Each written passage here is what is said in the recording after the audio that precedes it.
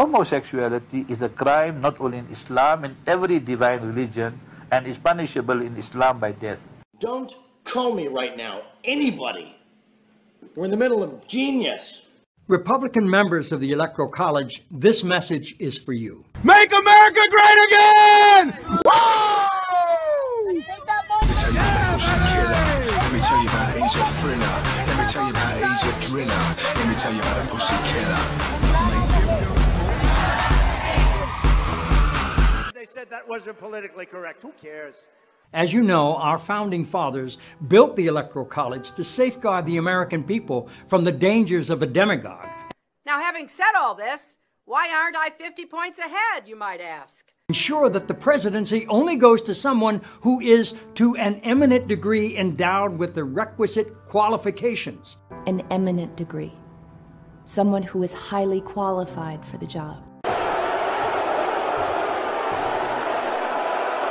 Bye-bye. The Electoral College was created specifically to prevent an unfit candidate from becoming president. The president can bestow, and that speaks to the closeness of our relationship. As you know, the Constitution gives electors the right to vote for any eligible person. Any eligible person, no matter which party they belong to. But it should certainly be someone you consider especially competent. Especially competent to serve as President of the United States of America. I had a lot of people, and one guy who was seriously obese.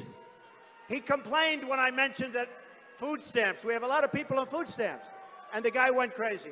We all have a weight problem. Yeah, you can get him out. Yeah, get him out. Get him the hell out of here. The American people trust that your voice speaks for us all.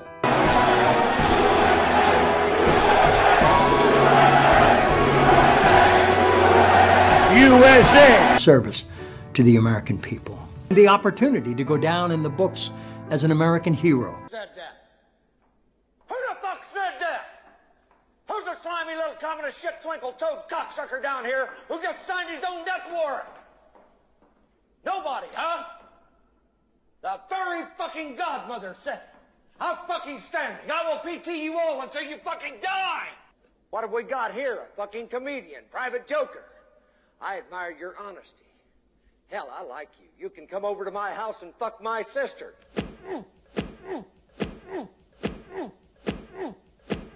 We've seen nothing that we can work, but I can work with President Bush on, and I'm disappointed because I thought that there might be some interest because of what he said in the campaign, which turns out to be not true, a hoax, and really dangerous to the economic stability of America's working families.